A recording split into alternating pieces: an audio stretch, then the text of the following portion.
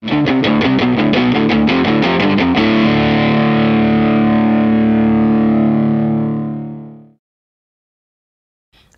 I think I'm not alone in saying that having touched and allowed to hold a proper Fender in the 50s, we're talking about, I think 58, 59, I can't be actually sure, but Jennings was the shop when I saw the light and I came within a quarter of an inch of plate glass of touching this thing, you know, and I was allowed to go in. Finally, we bugged the guy until he let us go. He knew we didn't have any money. And I picked it up and I just thought, this is the instrument that was made for me.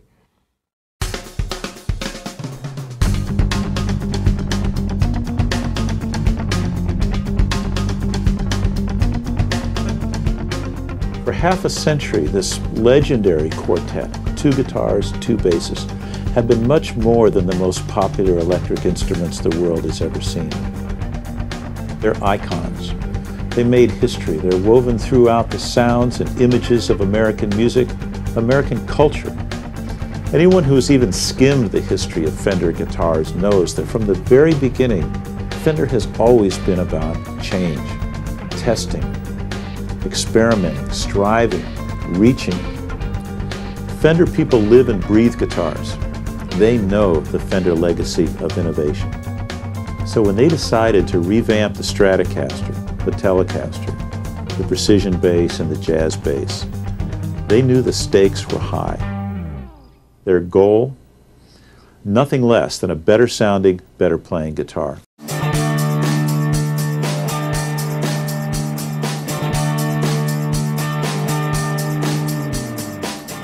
Kind of grown up native to the shape and the sound and the feel of Stratocaster, and kind of learned my way around a guitar on it. I fell in love with music with Buddy Holly, and he used the Strat. I just got one, and when I played it, it suddenly brought alive what I was looking for in music. We had one really good guitar in the band, which was a Fender Tele Deluxe that I had. There's no place to hide on a Tele. You ain't got it? Well, let me tell you something. The suck button will be on. My first P-Bass was a gift from Billy Joe. So the real choice for me was going to be, do you get a jazz or do you get a precision? It's a 1969 Sunburst precision bass. I went back to high school and I said, I just got a Fender. And everybody said, you got a Fender? I was the only one in my high school. I've tried every kind of guitar, I think. I tried to switch to a couple other guitars over the years, and one of them threw my back out of place. Always came back to a Telecaster, and now that's pretty much all I ever play. There's so many different ways, and there's really no wrong way to play the guitar, whether you're in the Sex Pistols. I was always a big fan of like Tamlin music. I found out James Jameson played precision. Kurt Cobain kind of made me want to pick up a guitar. Beach Boys and the Ventures especially, and all these groups were playing it. And then also the Hee Haw, you know, the TV show, they were all Tele players. My heroes were bass players. There was Steve Harris, there was Geddy Lee, there was all these great bass players. Honestly, didn't get turned on to jazz basses until Jocko. These are the instruments that allowed these sounds to ignite the molecules in our spirit and our soul. They just work. We hear this word icon. Sometimes we throw it around a little too easily, I think. We hear it often applied to musical instruments. In my view, there are really very few instruments that deserve this term.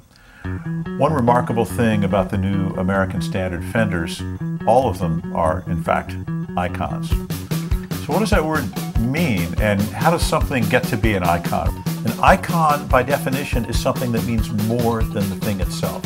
And it's only after a passage of time, when these performances and these records that have changed our lives, that have meant so much to us, have been performed on these Fender instruments, that they become true icons.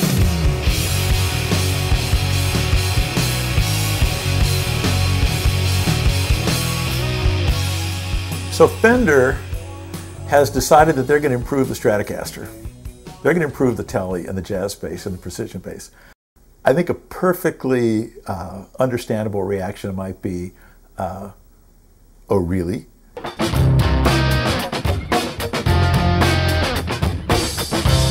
Let's remember this about Leo Fender. He never stopped innovating. ever.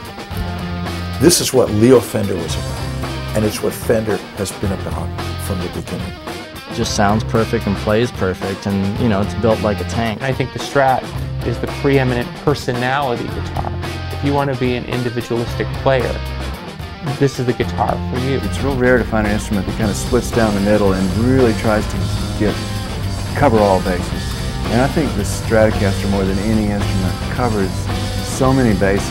Interesting that how a guitar can define you, and I've always been proud to have people call me a tele player. When you play a Telecaster, your personality comes out of the guitar, more so to me than in any electric guitar I've ever heard. And I can say the same thing for the Fender bass. I don't feel like I have to play it. It's playing me. My love for jazz basses has always been based on its versatility. They have a lot of girth to the tone, and they have a lot of dynamics. Perfect guitar for a singer and entertainer, a guitar player. The Fender will let your arms take care of themselves. A Telecaster will let you just do that. The design of this thing is to me, it never ceases to amaze me. How fantastic. They're practical, they look right, they sound good, they're durable, they're versatile. You know, Leo Fender had no interest in building vintage guitars or vintage amps. For him, it was all about the new. It would be very presumptuous for me to speak for Leo Fender. I don't know what he would say, but I did have the honor and pleasure of interviewing him a number of times.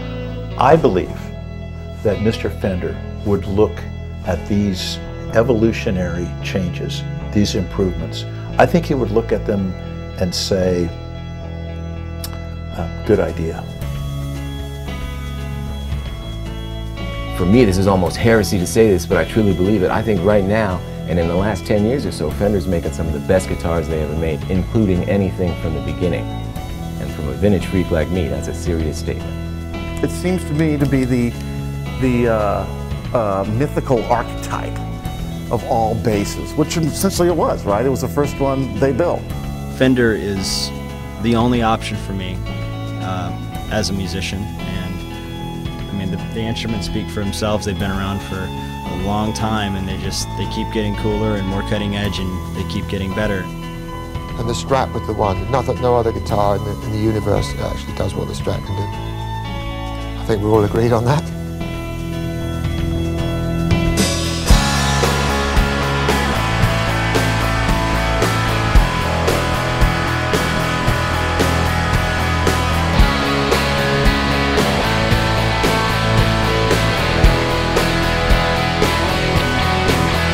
Bottom line is, you're always going to wind up back with Fender.